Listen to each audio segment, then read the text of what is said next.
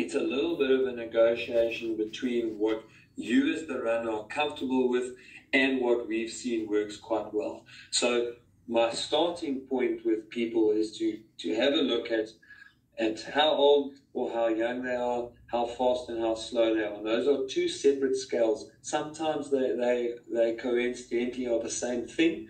But for example, if you're a much older runner but very fast for your age, I would adjust it slightly. But essentially, you've got these two sliding scales where we've got younger and faster on the one end, and we've got older and slower on the other end.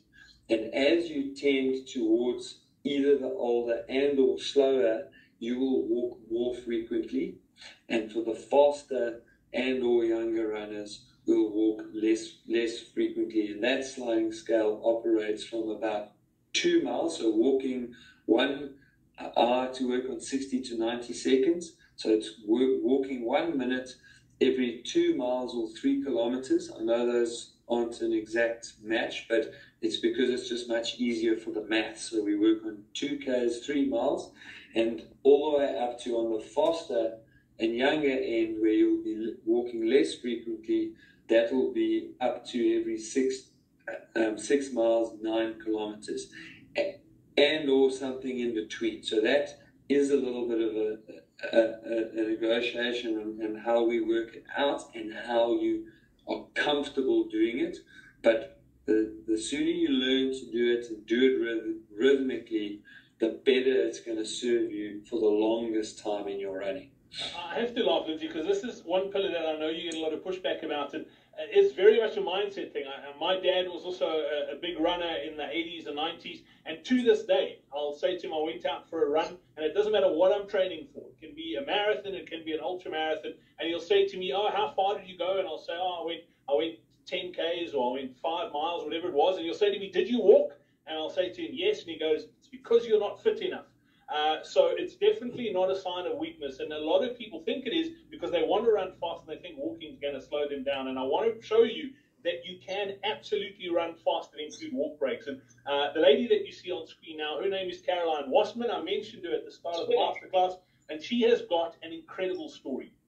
Caroline took up running because she wanted to lose weight after having a couple of children. She ran her first Comrades Marathon back in 2009 in a time of 9 hours and 17 minutes. She's obviously got a little bit of running ability, and she teamed up with Lindsay in the build-up to the 2015 Comrades Marathon. And I remember watching that race on television that year, and a bit of a backstory, the race had been dominated by this pair of Russian twins for many, many years.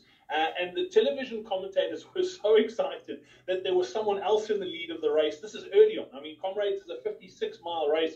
This was 20 miles in, and they were like they were so excited. And then all of a sudden, Caroline started walking, and they were like, oh, she's blown it. She's gone out too fast. And Caroline went on to win Comrades that year in a time of 6 hours and 12 minutes with a run-walk strategy. That's averaging 6:36 per mile for 55 miles. It was the fastest average pace for a female runner ever on the Comrades Up Run, which is absolutely incredible. And then another great story is Peter Price. Peter has been running for 5 years, just about to turn 64. He said he listened to the Faster Beyond 50 webinar. I must admit he was skeptical about the run-walk strategy, but what he did was he used it in a marathon and ended up running a marathon PB. He did the second half faster than the first half and took 8 minutes off his marathon PB. He broke 3:30 for the very first time at the age of 63, which is absolutely incredible. So just to sum up this pillar, and this is so important, okay? Regular scheduled walk breaks allows you to stay fresher for longer so that you're able to run faster for longer. Lindsay, pillar number 4 is strength training. You alluded to this.